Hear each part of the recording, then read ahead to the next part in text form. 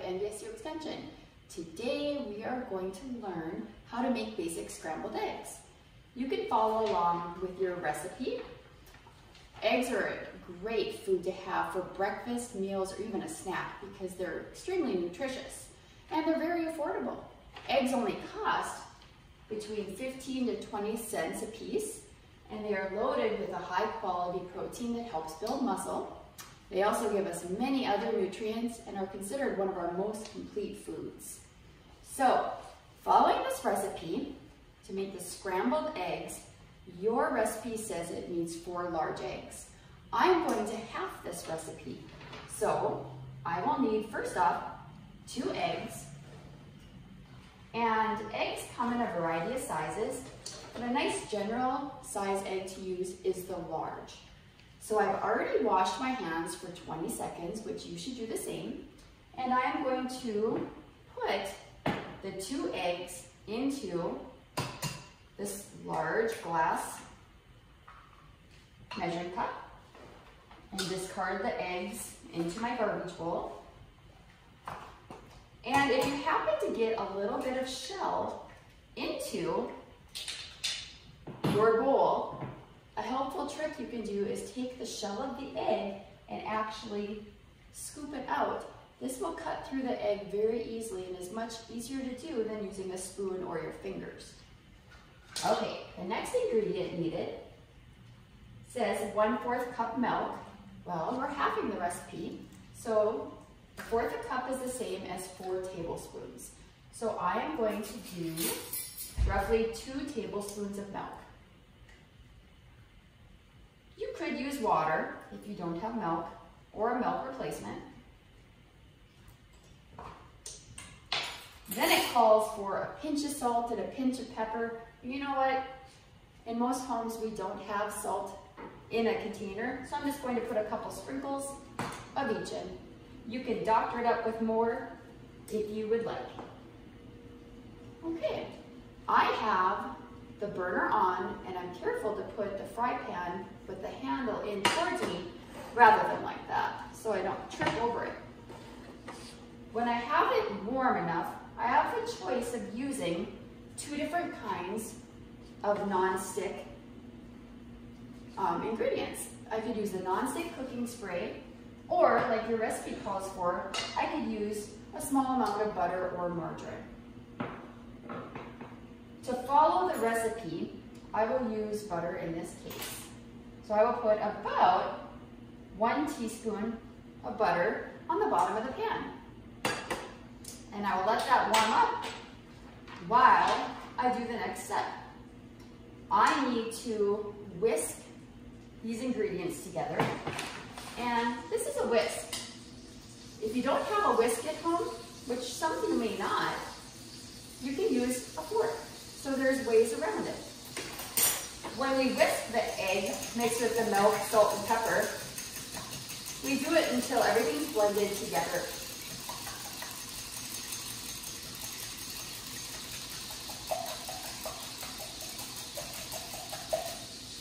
That looks about right.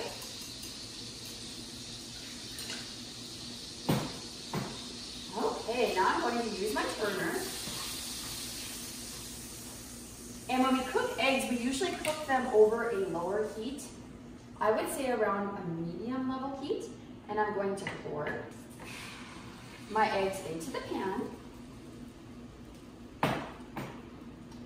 And when we do this, we gently are going to pull from the side to the center to cook the scrambled eggs. We don't want to over-mix them because we still want them to have some shape and form. So once I pull this, at some point I can almost fold them over. And we want to cook them until they're no longer runny. Now, my family likes to put shredded cheese in their eggs. Sometimes we'll put salsa, cut up onions or peppers. Scrambled eggs can be doctored many different ways to what your family's tastes are. So you can see this. I'm going to gently fold it over. And I would say that we're about halfway done. My pan is using a non-stick cooking pan, so it doesn't stick very much, which is nice. when they're no longer runny, then they are finished. Maybe you like hot sauce in your scrambled eggs as well. So this says continue cooking, pulling, lifting, and folding eggs until thickened and no visible egg remains. Do not stir constantly. Then we remove from heat and serve immediately. Remember when you're in the kitchen to always turn your stove off for safety reasons when you are finished. You'll notice because my heat was only on about a medium, it's not overly browned. It's still nice and soft. And it's looking like my scrambled eggs are about finished.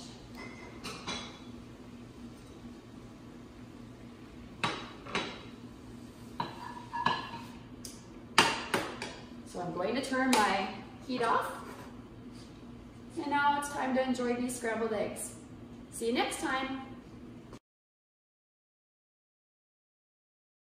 Hey guys, my name is Aspen Lenning. I'm working with NDSU Extension, and today I'm going to be showing you how to make cloud eggs. So you should have gotten your recipe. It's pretty easy to follow along with, but I'm just going to show you so you have a little more of the basics. So, like always, I started with washed hands. I started with clean surfaces, everything's laid out so that I'm ready to rock and roll. I did a couple of things in advance just so that the video is shorter, because I'm sure you don't want to watch me whip eggs for 5 minutes. So I'm going to start with my eggs. I'm going to follow the recipe and I'm going to do 2. So you're going to crack your egg. This is where it gets a little tricky because you're going to separate your egg, which means that you're going to have your white and your yolk. And there's a couple different ways to do this. I like to take it and you just kind of swish it back and forth between the shells a couple of times. And then you end up with the yolk right there. I'm going to put that in a separate bowl. You have to be really gentle because if not, just like exactly what I just did, the yolk is gonna break. Not a big deal, we'll fix it in a minute. And we'll do better with our second one. So another way, if you don't wanna do this method, it is kind of tricky. And I, who have done this many, many times, just screwed up because the eggshell is pretty jaggedy on the side. You can just dump the whole egg in a bowl and take a spoon, just put it, separate it. You can use your hands. I like this method because it just gets all dirty. So what we're gonna do next is we're gonna whip our eggs. So basically what we're gonna be doing is making a meringue. This is really popular with like French kind of fancy things. They put sugar in it, all sorts of stuff like that. I'm just gonna start it here just to kind of show you what to do. So I'm gonna use the electric hand mixer because this really makes your life a lot easier. But you can use a whisk, you can use a non-electric hand mixer, you can even use a fork. It really depends on how much of a workout you want to get with this. I just want to kind of get these ready to go. So you're just going to mix and mix and mix and mix until it looks like that. So you can kind of see how the egg whites got all nice and fluffy and they hang. And then in the bowl, you can see if you dig in here and pull it up, there's a stiff peak, and that's exactly what you want. So what you're gonna do next is set this aside, take a spoon, and you're gonna make your cloud eggs. So I took half of my recipe and already have it in the oven just to save some time, but you'll make 2 mounds. I'm just gonna make 1. Set it right on the pan. Kind of spread it around a little bit.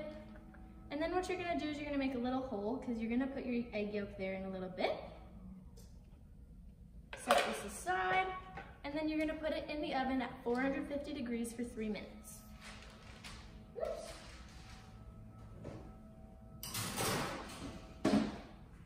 So, I have my little cloud that I had already done earlier. And what I'm gonna do is put my yolk in with my cloud. So you're gonna take your spoon again. I'm gonna rinse it off quick.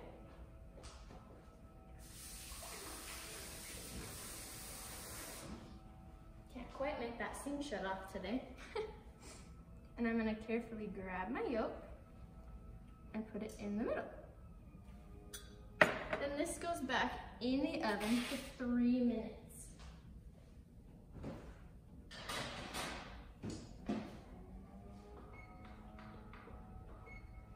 So while those are in the oven, we can talk about a little bit of variations that you can do with this. So your recipe actually says that you can add just different kind of cheeses, so Swiss or Parmesan. I've done that in the past and it definitely adds to it. And then in addition to that, you can add different spices and herbs. You can add salt and pepper. You can really do whatever you want here. I would love to see if you guys do anything different, see what you guys like. When I make it at home, definitely add the cheese. It's awesome. And what you would do is way back here when you had your original cloud, you would take your cheese, add it in, just fold it a couple of times, really gentle, and then put it on the sheet, and everything else is the same. So the total cook time for this is 6 minutes, so it really doesn't take a whole lot of time.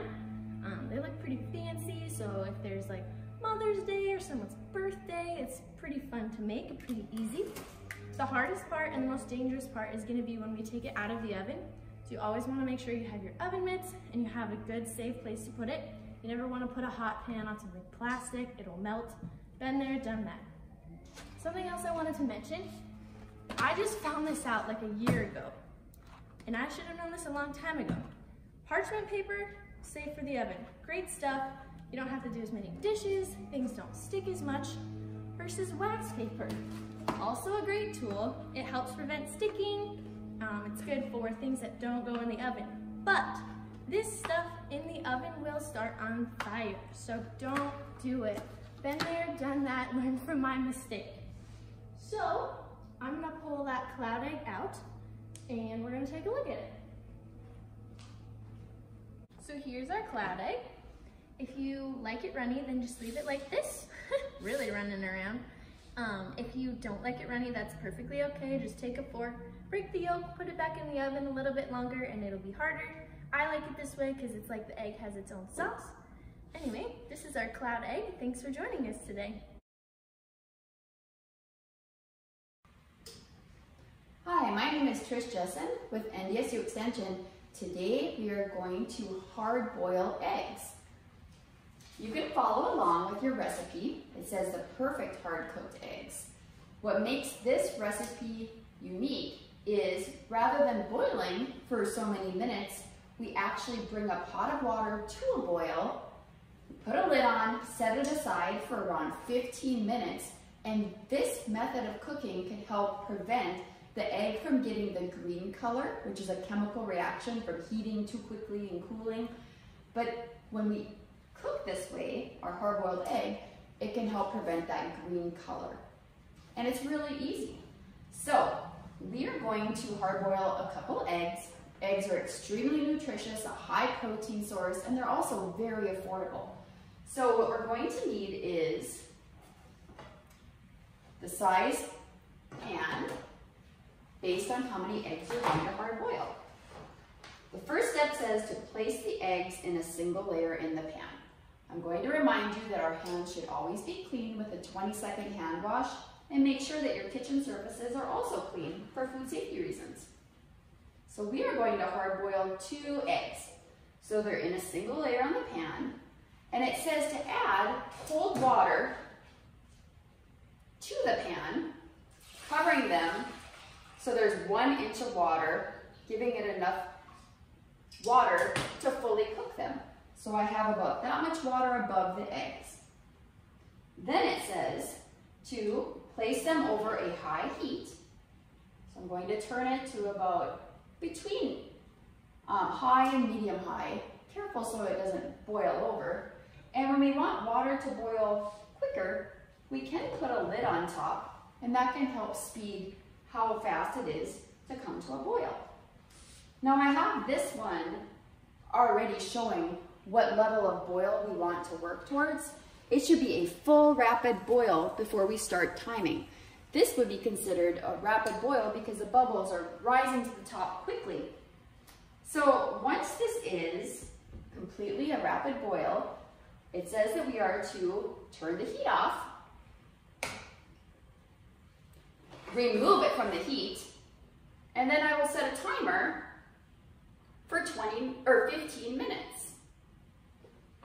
If you want your eggs set even firmer, you could let them sit longer, or if you want them to not be cooked as much, perhaps even a little less. Okay, so I set the timer.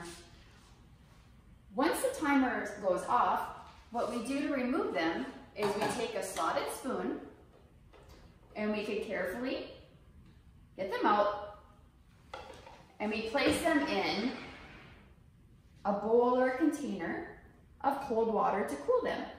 This one I boiled ahead of time. And so I will show our hard-cooked or our perfect hard-cooked egg. And what we can do is crack it a couple different ways.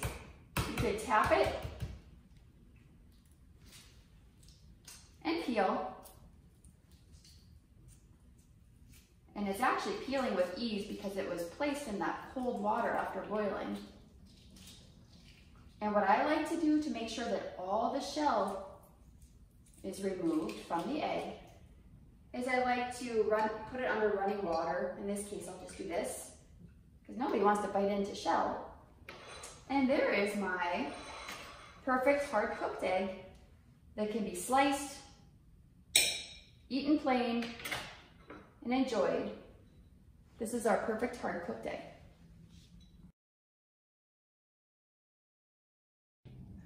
Hi there, I'm Ellen Bjelland with the NDSU Extension Service here in Ward County.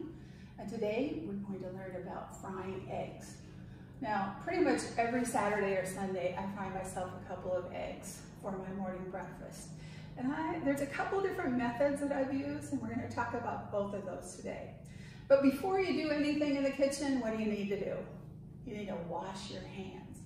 So I'm going to say that I have washed my hands and we are ready to roll because I have washed my hands. Okay?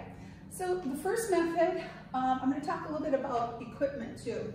This particular pan is a cast iron skillet and it is actually seasoned, meaning it's been covered in oil, baked in the oven, and now it's pretty much non-stick.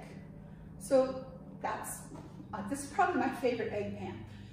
We're going to talk about another method in a minute. Now, whenever you cook with eggs, you have some choices as to fat that you use. Most of the time, I prefer just a couple little sprays of cooking spray. So that's what I'm going to do here today. Even though my pan is pretty much non-stick, and obviously I have my eggs all heated here, or my stove all heated here. All right, I always crack my eggs into a bowl before I put them into the pan. And there's a couple reasons for doing that. One is to make sure that there's no blood spots in the egg. Not that they'll hurt you any, but maybe you don't want a blood spot. And then I just slide it in. So I need to turn this way down and put the lid on. So this first method, I'm going to actually use a tiny bit of water in here. So here we go. And just a tiny bit is all you need. Basically, we are steaming our fried egg with this method. Okay. So this method creates an egg which has a runny yolk. Now maybe you don't like a runny yolk, so that'll be our next method of cooking. All right. You probably can't see this very well, but my white is set and the yolk is still runny. Okay, that's our one method. Grab my, let's see here. There we go. Remove that. Now I'm going to use a different fry pan. Now this is a non-stick fry pan, which is ideal for making eggs. So we're going to heat it up. And this is our second method. So this is if you don't like to have a runny yolk. We're going to talk about, flipping it over and making it into something a little more solid. And the yolk will be. So again, I'm going to just hit my fry pan a little bit here. Break an egg. Oops. Into my bowl. Okay. I'm going to slide this in here. Okay. So I'm going to wait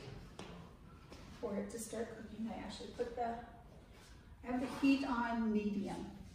Now we try to cook eggs because they're a protein on low to medium. You notice I started off pretty high with the other one.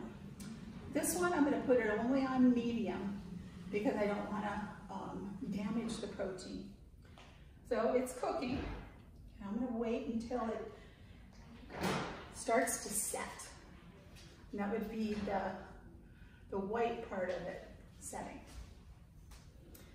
We're doing pretty well here. And at this point, you can also add some seasoning if you like. I'm pretty much just a salt and pepper kind of gal on my eggs, so throw a little dab on. Probably more pepper than salt.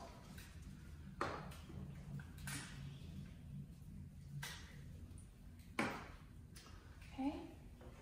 I don't know if you can see this, but it's now starting to set up. And this is when I take my spatula and flip it over. Now we're going to let it cook a little bit longer until the yolk is set. Now, however long you cook it at this point is how you get over easy, over medium, or over hard. And over hard means that the yolk is hard and set. So I'm going to try to make mine over medium.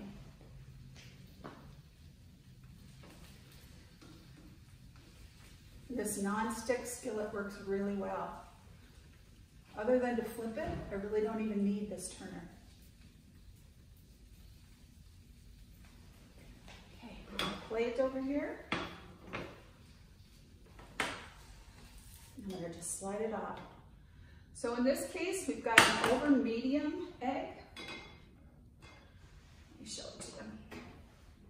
You can see that in these cases, the yolks are different colors. So one is more orange versus this one. All right, the two methods of frying an egg, both of them work really well, and depending on what kind of egg you like, you can do them both. All right, thanks. See you again.